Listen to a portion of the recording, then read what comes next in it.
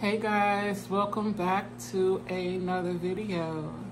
Guys, this is another, of course you saw the title, so you know it's another bed bug video.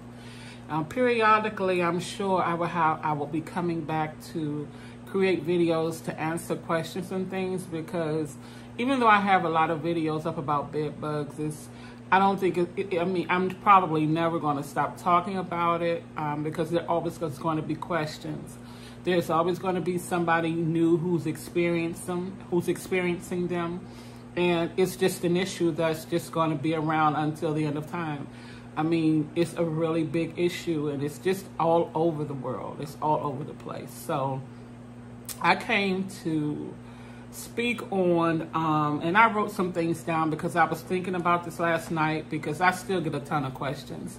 And I just went to bed thinking about it last night, and I kind of realized that I actually never created a video about this particular thing. So I was just thinking of some things that I could share with you guys on ways to know if you may have bed bugs, because there's a lot of people who are getting bit by certain things and they don't know if they're bed bugs or not. They're not seeing bed bugs, but they know they're getting bit, and you know, different things. And I'm just getting asked so many questions, so I figure every time things like this take place, the best way for me to answer it is to put it in video form, so not only that one person can get it, can get the answer, but a ton of people, and I just have to answer that one time. Okay, so ways to know if you may have bed bugs. So you can check the seams of your pillowcases. Like when you open the pillowcases, the stitching part, where you see the stitching, look along inside that whole pillowcase, because they hide in places where you would never think of. You know, you just won't think to look. Who would think to open up their pillowcase and look inside the pillowcase?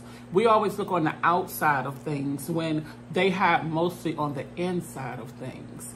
So the seams along the inside of your pillowcase, the stitching, the seams on blankets, comforters, and covers, the side that you mostly have downward on your bed, flip that side up and look at that side too. Look in all the stitchings of everything, whatever you have on your bed, like your comforters, your covers, your sheets, all that kind of stuff. Even the pillows, that your little decorative pillows that you may just put on your bed to make your bed look pretty, those too. Okay, look for the drippings, like where they're nesting, you're going to see evidence. You're going to see like these black spots, you're going to see blood spots, you're going to see brown spots, and it's just little dots. Sometimes you can look at it like, you know how you may have roaches, and the roaches leave those little black things, and that's how you know something is there. They leave the little spots, so once they suck your blood and they go back to the nest, they leave blood spots, and the blood spots in turn, when you see them and they're not red, they get brown, and then, like I said, the black spots. So that's a good way to know that. But all of them are good ways to know, but that's another way to know.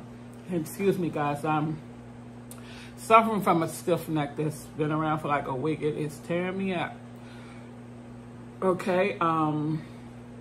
Yeah, check your entire bed, including your bed skirts. So if you have a bed skirt on your bed, check your bed skirts too. Check the outside, flip them over, check the seams. Check along the seams of everything, including the tags on the corner of your fitted sheets.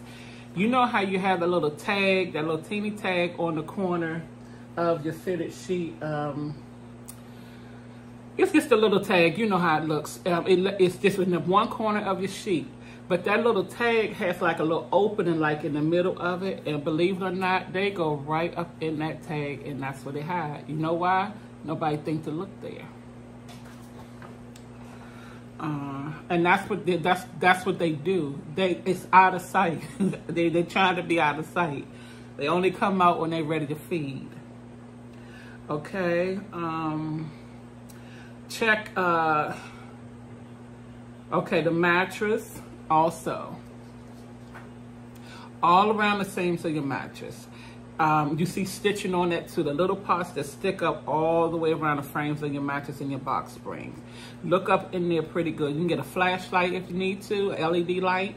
That's another place. That's one of the main places too. All these areas I'm talking about are main areas. So check all the way around the seams of your mattress and the box spring. Furniture that's close to your bed or close to wherever you may be a lot. Like if you're sitting in your living room a lot and you want to check your coffee table, you want to check the entire coffee table. You want to flip that coffee table upside down. Again, they're not looking to hide where you can just look right there and you see them. They're looking to hide where you can look and you don't see them. Electrical outlets. I know a lot of people are afraid to go in and put diatomaceous earth inside of the electrical outlets. You're not putting it in the outlet like where you put your prongs to whatever you may be using.